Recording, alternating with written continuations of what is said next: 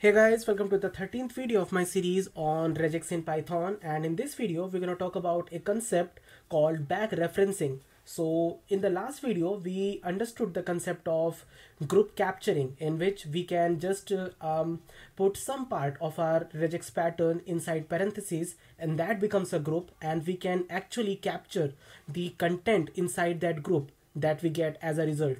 So now what if I want to refer to that particular group again somewhere in my pattern? So for that I can use the concept of backreferencing.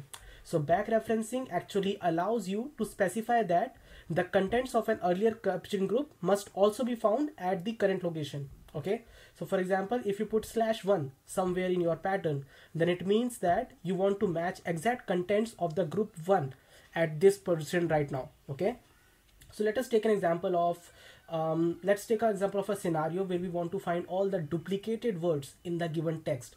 For example, in this text you have hello, which is being duplicated. Similarly, you have bye, which is being duplicated. So what if I want to find such kind of words? So what can I do? So the first thing that I can do is that I can first of all create a group /w plus for all the words.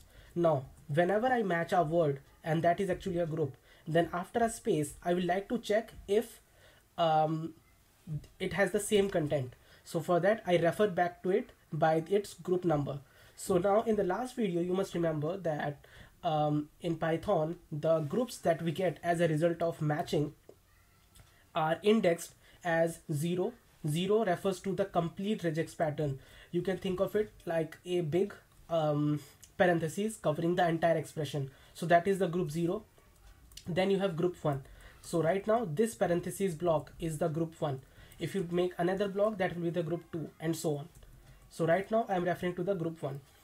Now there is one problem with what I have written here right now.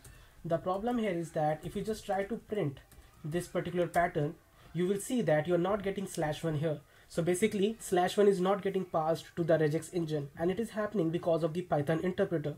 The Python interpreter will interpret /1 as an escape sequence and will treat it differently. So what I need to do is I need to put a slash again. I can either do that or I can put R here. So if I write R, so look at that, it will be treated like a raw string and it will work perfectly. So the best method to deal with it is to just make it a raw string. So this is my pattern. So pattern dot find all and text. So look at that, we get all the words which are getting duplicated, hello and bye. So this is quite easy but a very powerful thing that we have done here. We have checked all the words which are getting duplicated consecutively by using a very simple expression. So this is the power of the regular expressions. So yeah, so this is it. Now let us move on to another example which will clear our understanding a bit more. So this is quite an extensive example in which first of all I need to find all the dates with this pattern dd, mm and yyyy, which means 4 times y. Okay, and then I have to change them. I have to change them to this format. So this is a very nice problem in which I have to first of all find a pattern and then change the pattern by using substitution. So let us see how we can go about doing this. So the first thing that I can do is I can specify my pattern re.compile. So the pattern here is like there is /d 2 times, and let me put that in a group first of all. Similarly I have /d2 again, and then somewhere I have /d4, and now in between I have these forward slashes. So in order to make a forward slash you will have to escape it as well. So I write a forward slash and then I escape it as well, like this. Similarly I write a forward slash and I escape it with a backslash. And now let me remove those white spaces as they actually mean white space, which I do not want here.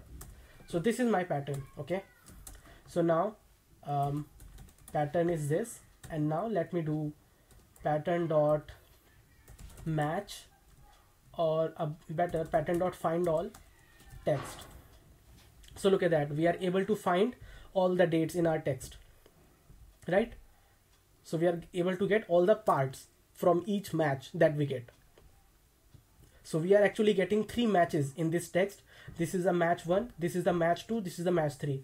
Now in each match there are 3 groups: group 1, group 2, group 3. So for group 1 it is 23, group 2 value is 2, group 3 value is 2019.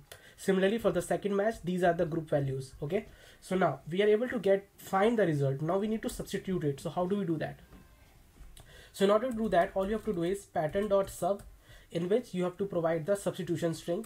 So it is quite easy. You can again refer it in your replacement string like this: /3 dash /2 dash /1. That's it, and your text. So now what is happening here is that you are simply specifying in your replacement string that you want to have the contents of group 3 here, contents of group 2 here, and the contents of group 1 here. So this is how you do it. So, and also let me make it a raw string. So that's it. And if I just want to print it, the result, so let me print the result so that we can see it better. Look at that. So today is 23 to 2019 got converted to today is 2019 to 23. So in this way we have changed the format of dates in our text. So this is a very nice example, quite a powerful example, which we are able to do in just 2 lines. So this is the this is amazing, right? So in this way you can use back referencing for doing some really powerful tasks. So yeah, so I hope the concept of back referencing is clear. It's quite easy to do, but it is quite powerful. If you still have any doubts, you can put them in the comment section below. That's it from this video. Thanks for watching.